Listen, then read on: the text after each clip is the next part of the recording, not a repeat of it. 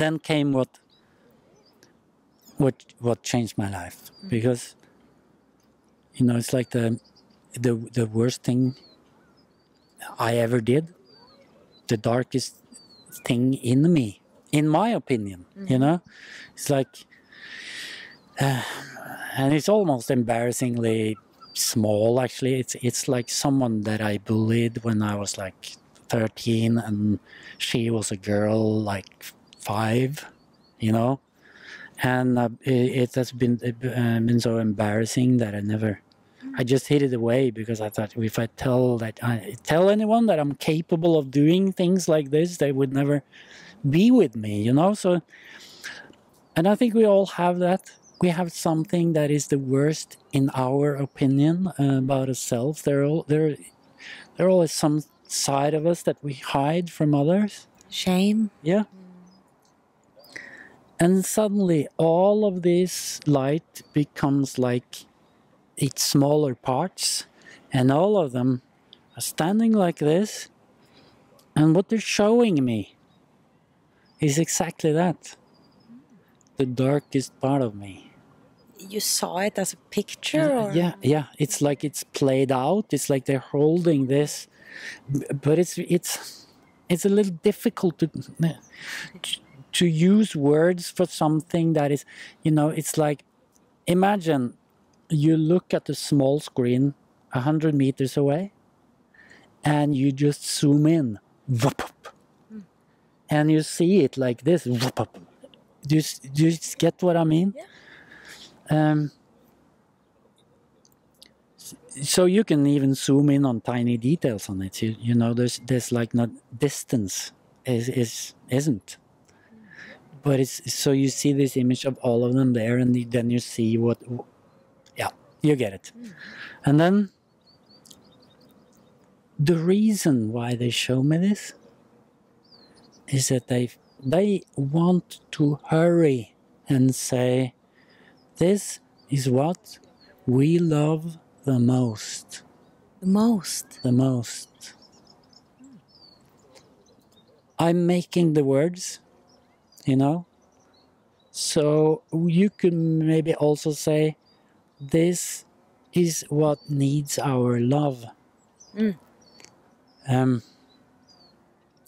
So, but what happens is that, this, just imagine yourself being like this little pieces, these Lego pieces on top of each other, starting from white, you go gray, and then the black one is at the bottom. When you show that you love the black one, what happens to all the rest? Like, all turn white, There never was anything to be ashamed about. That's What so happened beautiful. to you was that you were a human being, and this happens to human beings, all the time. There is nothing to hide. No judgment. No judgment. And that's the kind of the insight of the realization that I get. It's like, there are no words here. There are no definitions. You cannot look at something and say, wow, that's a cat, because it's like, there are no words. Because it's like instant experience of that which you see. It's like, you cannot actually see a cat without being the cat. Do you see what I mean? It's like the light from both sides. Is that the oneness that we're talking about? Yeah, probably. Perhaps, yeah. It's like you experience the cat being you, experiencing the cat, and the cat experiencing you, and it's like, and you also get the situation like from there, and it's all available to you. You just kind of, it's like, instead of having a position in a situation, you instantly grab the whole situation, kind of. You're everywhere at the same time, and there's only one me. But this, but this, who is to judge me? Me. So me is judging. Me was always all of this, all of the judged, all of the not judged, all of the everything, you know, which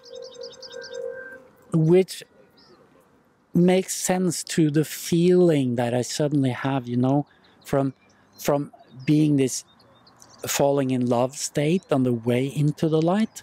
Suddenly when I'm inside of the light, this feeling changes, and it's like complete harmony, total balance. And when I say total balance, it's because, you know, you could have like a weight, you know, a weight like this, and you have like 1 liter of milk there and 1 liter of milk there, and it's total balance. But it's really easy to disturb that balance completely, because you just have to take away 1 liter of milk and it's complete unbalance. But this, it's like everything is already there. All the parts of everything, or all the parts of me, they're welcome here on this weight, this scale, you know? So it can never lose its balance, because it acknowledges all parts of itself. So suddenly it's like you realize that the imbalance that I was acting out, being a comedian, you know, was saying, this is a dark one, this is not needed for comedians, this is something I'm embarrassed about, this is... So it's like you're taking something off this weight, and then it's complete unbalance. And here there is no such thing as imbalance, because it embraces everything. I am everything. So that's what I realized, that, you know, this is not a place that choose not to judge. This is a place where that concept doesn't even exist. Yeah, you know, it's strange to be able to feel this, but I feel that I am before it was invented. It's like reality is before we go here and play something else or whatever we want. So it's like it can be invented by the ego or the our bodies or our minds, you know, but here it cannot happen. It's not a true self. Mm-hmm.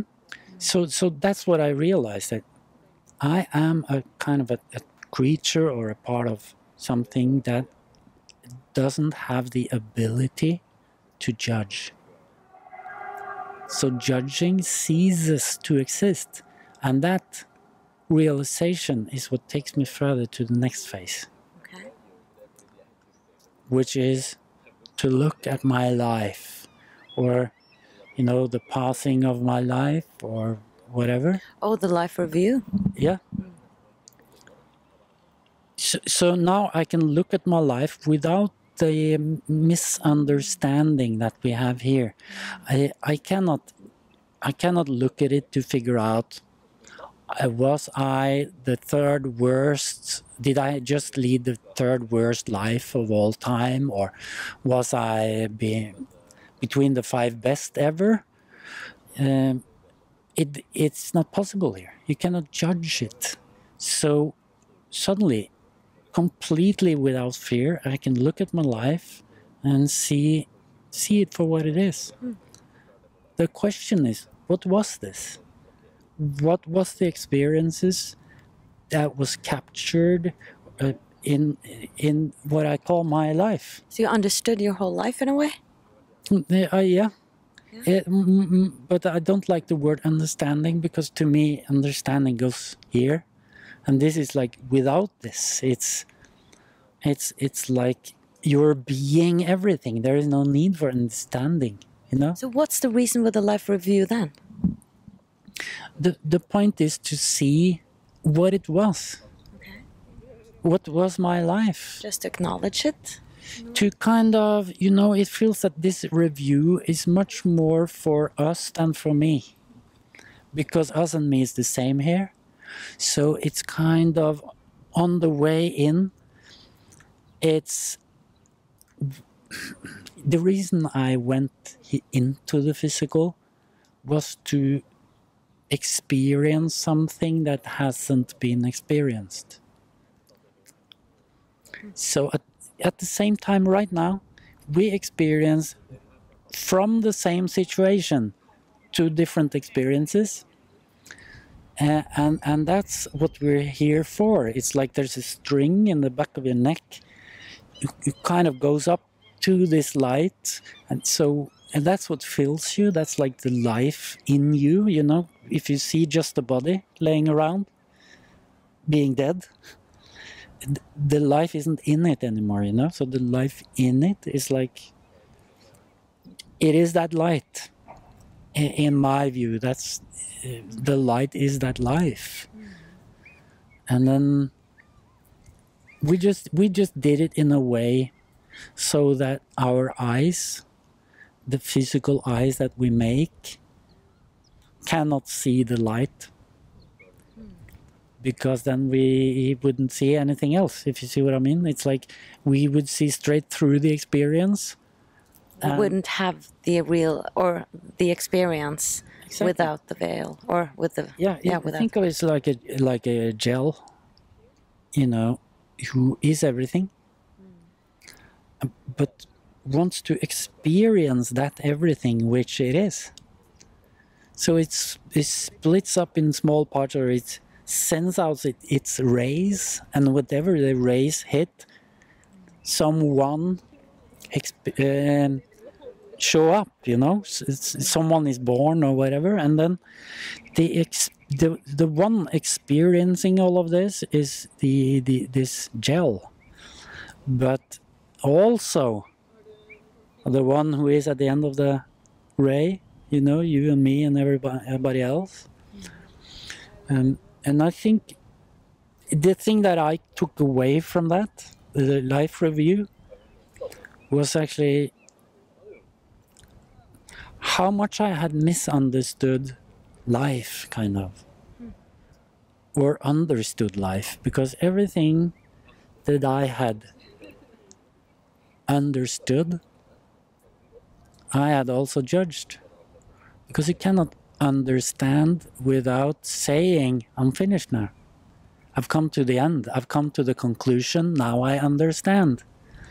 But life never does that. Life never ends. So if you meet another person and then after 5 hours you say, yeah, I understand her now, then you create an illusion of her, and then A limited Yes. conclusion. so then suddenly I interact with this illusion instead of interacting with you as you are. I see that, because then you have defined who I am, Exactly. and I'm ever changing. So you're like, no, you're like this, and I'm Yeah. like, no, I'm. Exactly. I was that a So second whatever ago. you try to add, I said, no, I understand. I understood you years ago, you know? It's like, so because that's the insight or the experience that I get from that, is that all the things that I judged isn't there. Because whenever I judge, I'm not experiencing anymore. I'm creating an illusion and thinking something about that illusion instead of sticking with the movement of life. Just, you know, it's like you know, the skin of the trees, the bark. It's like you put yourself on a boat, tiny boat of bark, and you embark on the river, and life is the river, not the boat or you. It's like, so life is something that is always living.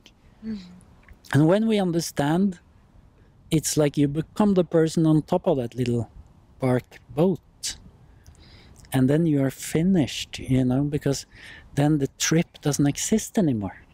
So it's like life is like a journey when you let the journey guide you.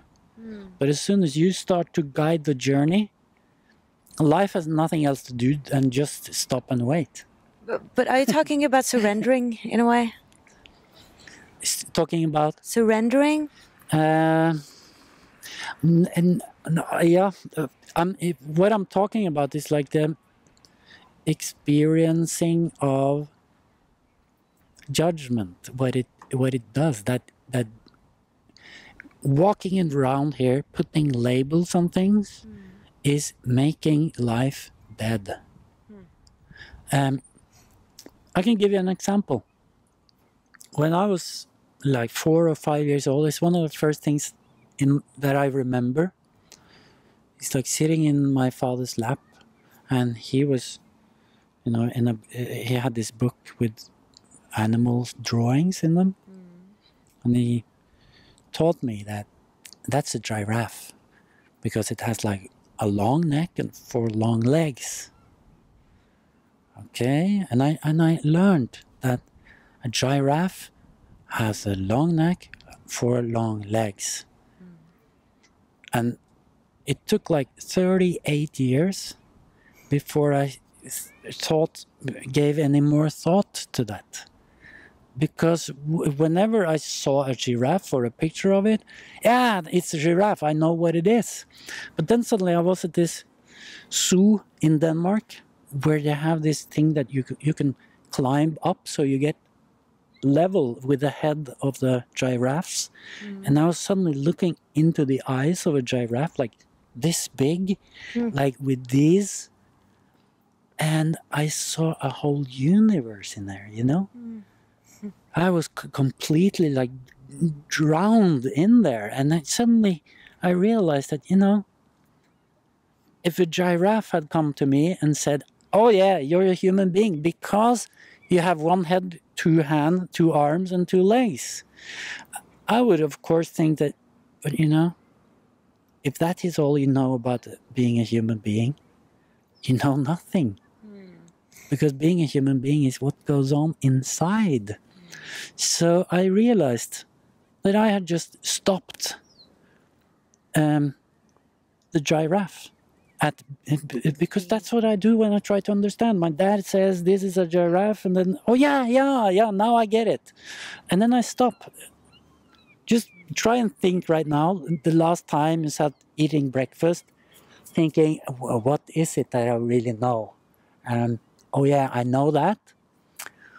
And then decide to think some more about it. We don't do that. We think that what we know is what we know, and it's behind us, you know? So just think about all the animals that I was finished with when I was like 5, 6 years old. So it isn't so strange that we walk around being, you know, against, you know, it's not against our better knowledge, but it's as a 5-year-old dealing with a cat, you know. So of course you pull its tail and you do things to the cat that isn't good to it. So it's like since we know trees and know nature and know everything around us, it is to us dead. So we don't interact with it. We treat it as it is, like things that belong to us that we can do something with. So that's the kind of the teaching from this, is that, you know, don't turn life into all the things. And life is living. It is giving all the time, you know. It is the giver of experience, kind of, you know. And that is also the light, you know. And let's go back to your near-death experience. So you had this life review. I was just wondering, did you get a choice to go back at some point? Yes, I did. Because when I was finished viewing my life, the experiences of my life, it kind of didn't take any time at all, you know, because I had mostly been judging my life instead of experiencing it. Then I came to this final place, which is totally different from all the others, because it's like, suddenly I'm back into a very physical place again. It's like, when I go in there, I go through a door, which isn't a door, and it says death. I know I'm entering into death because I just know that. And then when I come in, I turn around and I see the inside of the door, which is now a door, because now suddenly it's a physical place again. And on the inside of that door, it says birth. And there's another door on the other side, and it also says birth. And it's the only 2 doors out of here. And this room, it's not a square room. It feels like it's almost like an inside of an egg or something, because it's like there's no sharp corners or squares here. You know, and it's not round either, because it's like a longer distance that way than it is this way. So it's like oval kind of. So, which makes me just think that it looks like an egg. And it's very simple what happens there. I just get this question. Do you want to go further? Which I know then is that door. Or do you want to go back? Which is back the door that I came in. Is there a being saying this, or do you just hear it? I just hear it. There's just me and the egg. And it's also not sound. It's like a question from my heart. Kind of, I'm just a completely different being there. And it's the most difficult thing I ever did, because the door that I didn't walk through is like, it has the same magnetism as the light. It's like, it feels like home, where I'm heading, where I belong, where everything exists, kind of. But it's just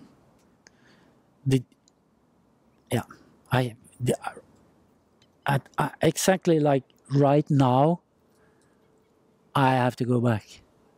Since you're asking me this, right now, I have to go back. But it's like I really don't want to. Because it's like what I've seen on the way into this egg is like myself 38 years earlier, because I was 38 at this point. And I see that I've been part of this, planning this from the very beginning, kind of. That you were going to die? Yeah. Oh, so it was part of your plan? Yeah. Oh. But of course I didn't know that, but suddenly I saw that. And because it was about going into a world and learning how to describe with images something that people can relate to.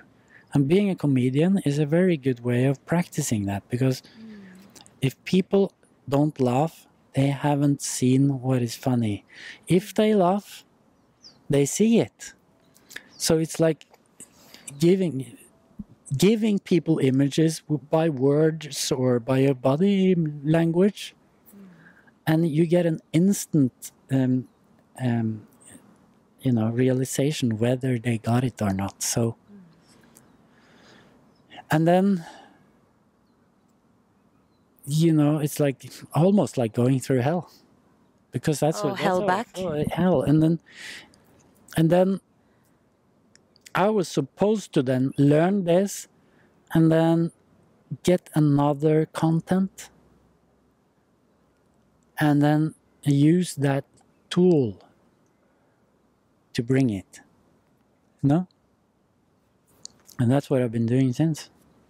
So just recap a little bit. You went through this egg, or you saw these 2 alternatives, and you felt, I have to go back because this is part of the deal, the plan. And then you went through a hell-like experience again? No. Oh, okay. It was like the first part of my life, the comedian life, which was like hell, because, everything was about that 1 hour on stage every night. Yeah. And then the rest of the day would be hell, because I was like drinking or whatever to just make sure that I didn't feel the wrong thing that wouldn't bring me on stage tonight, which I have to. So it was like being a zombie for 23 hours a day and living only for that 1 hour. And then that's when you have to perform, you know? So that's what I mean when going through hell, picking up another content and then bringing that. So... Well, thank you so much for sharing your story. And I know we could speak for hours, but we have to move on. But I just want to say that you're now doing talks and talking about this, and you're still using, you know, the comic side of you. And I think that's such a great integration of all these part of you. And I just, you know, had a wonderful coffee with your girlfriend, and she was saying that you're so free, and that is all.